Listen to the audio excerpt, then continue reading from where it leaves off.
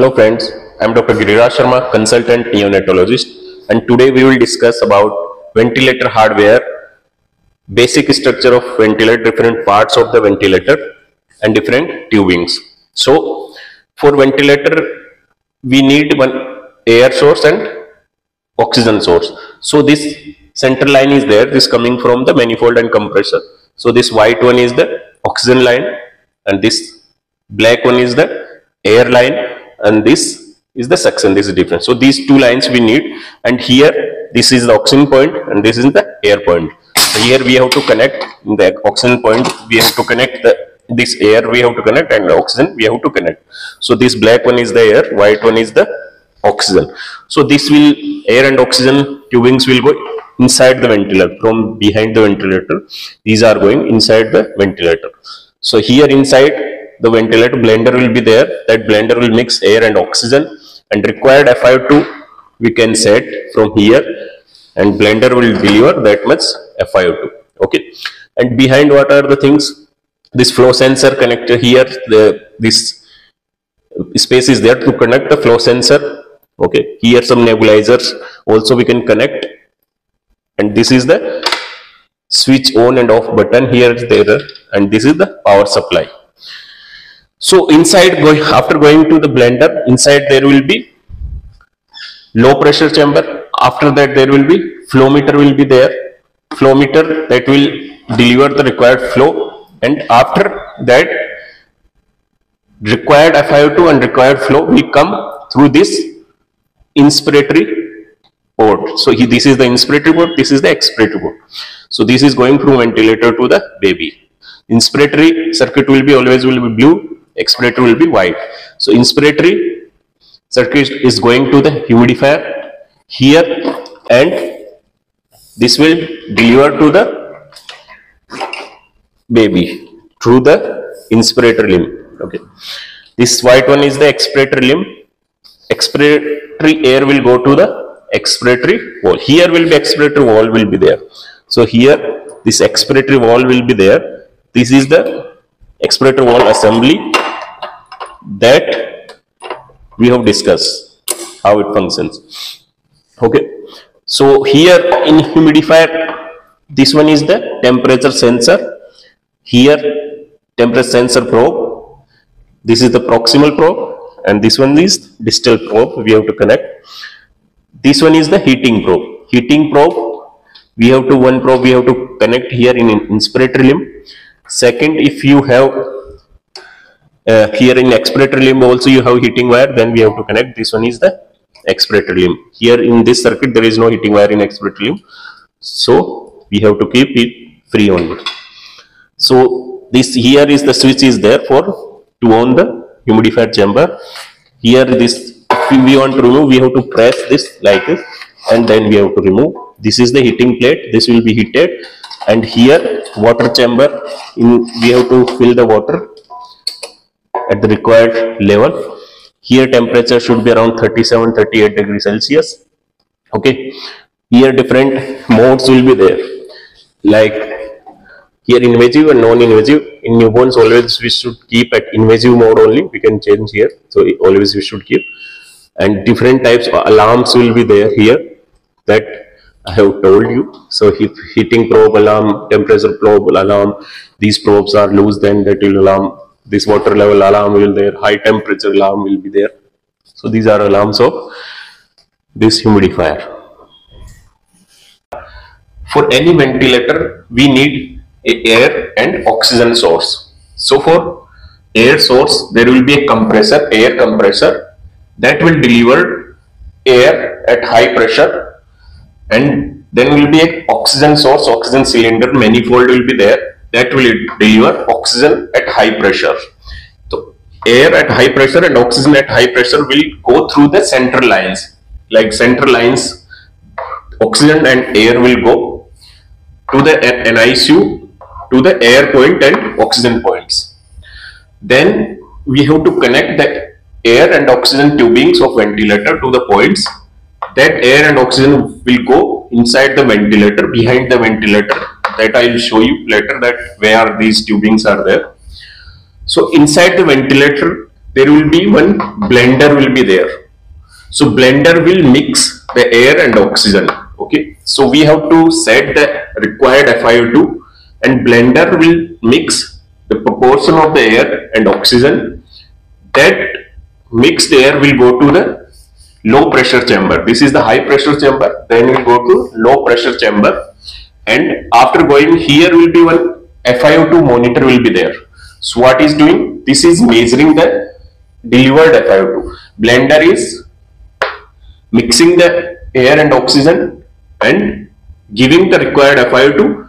This FiO2 monitor is measuring that what we have said, that is delivering or not. So this is measured FiO2 and this is set FiO2. After going to this low pressure chamber, this mixed air and oxygen will go to the inspiratory circuit. Before that, even flow meter will be there. So before there, even flow meter there, this will measure the flow. Okay, this will actually give how much flow is required. That will be given by the flow meter. So this one is controlling the quality of gases. This is controlling the quantity of gas. How much gas is required. So flow meter, generally most of the old ventilators we have to set the flow at 6 to 8 liters per minute. But many of the modern ventilators, we don't have to set the flow. They will take automatically required flow. Okay, so this is the flow meter. So generally we set flow 3 to 5 times of the minute ventilation. So minute volume, 5 times of the minute volume is the required flow for any baby. For HFO, it is higher, around, it is like 15 liter per minute. So up to the 15 liter per minute also is required flow in HFO.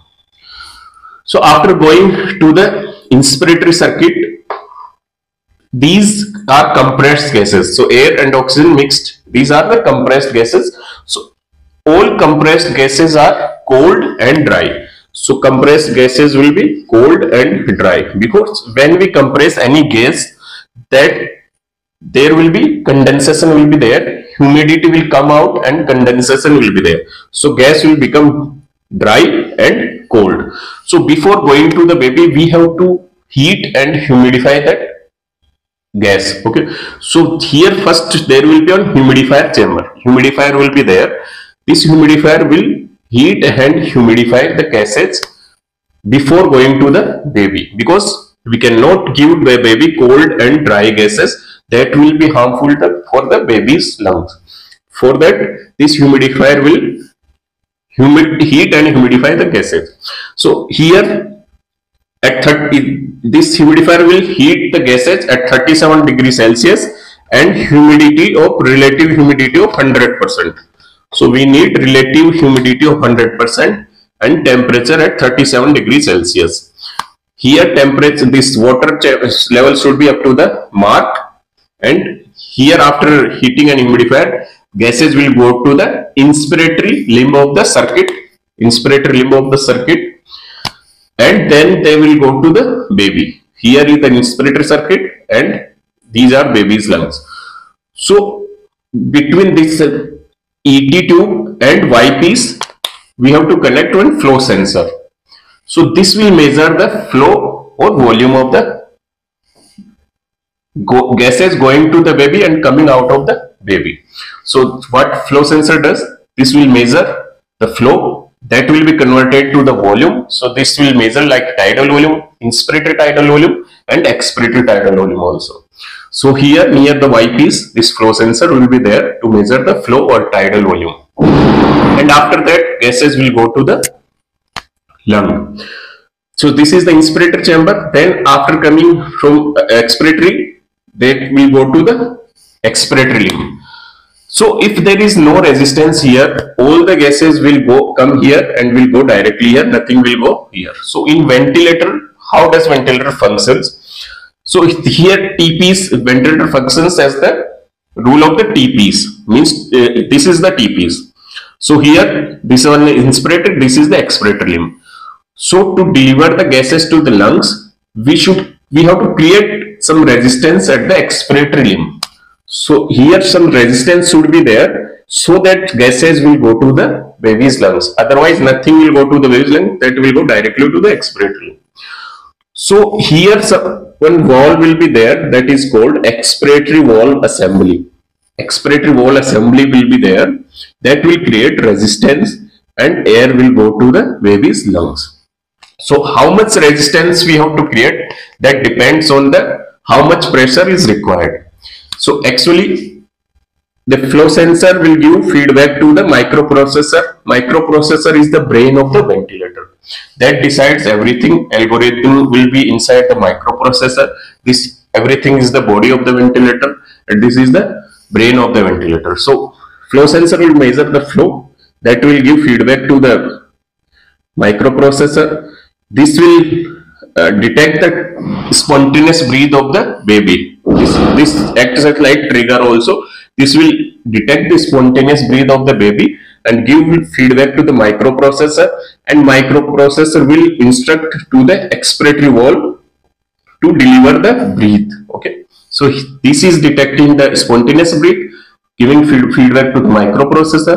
Microprocessor will give instruction to the expiratory valve that we should deliver the breath. For how much time we should deliver breath? So here this valve will be there. So when microprocessor is giving signal, this valve will go up. Here was nothing was going. This is going, creating some resistance. So PWP will be delivered. So lungs were collapsed. When this valve was here, lungs were collapsed. When signal is there, then this valve is closing and PWP is generating. Some pressure will be generated here, that will be transferred to the lungs also. So when pressure is generated in expiratory and inspiratory limb, that will be transferred to the baby's lungs at same as like 5 PEEP we have said. So for 5 PEEP, this much resistance will be created. Here 5 pressure will be generated. Here 5 pressure will be generated. Then that will be transferred here. So PEEP, during PEEP, some lungs will be expanded like this, and here. When we have to deliver PEEP, this expiratory valve will go like more up and it will close more, it will create more resistance, and then here pressure will be more, like if we said PIP of 15, here 15 pressure will be generated, that pressure will be transferred to the lungs, and here also 15 pressure will be generated. So during PWP 5 pressure was there, during PIP 15 pressure was there. So lungs will be inflated. So this was the, nothing was there, 0 pressure during PWP and during PIP. So microprocessor is giving signal to the expiratory valve. Expiratory valve is closing and delivering PWP and PIP. So PWP will be delivered throughout the respiratory cycle. Okay, so this valve will be always like here only, and during PIP it will go up. Okay, so for PWP will be delivered for expiratory time T, PIP will be for inspiratory time. So this is the about the expiratory valve assembly, TPs, microprocessor, and how breath is delivered to the baby.